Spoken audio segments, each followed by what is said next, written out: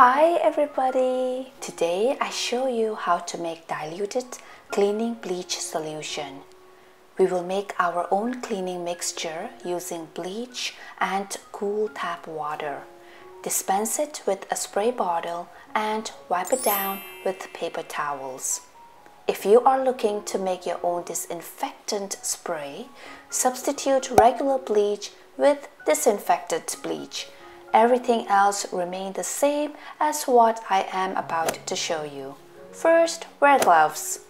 The bleach here is a regular household bleach from Walmart. The active ingredient in liquid household bleach is a sodium hypochlorite solution.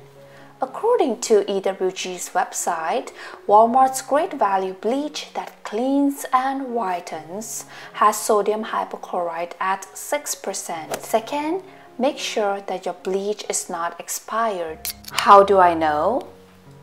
The first two number 20 tells us the year the company manufactured the bleach. The next three numbers 056 tells us the day of the year the company manufactured the bleach. So this bottle of bleach was manufactured in 2020 on the 56th day of the year, which is February 25th. And bleach lasts for a year.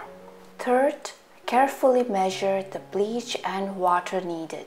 Here I use 2 cups of water with 2 teaspoons of bleach. As per CDC recommendation, we use 4 teaspoons of bleach per quart of water. Mix it. Using a funnel, pour the mixture you have created into a spray bottle. Please note that this homemade cleaning mixture with bleach will lose efficacy after 24 hours. Spray down high-touch surfaces. Let it sit for at least 5 minutes and wipe it off with paper towels.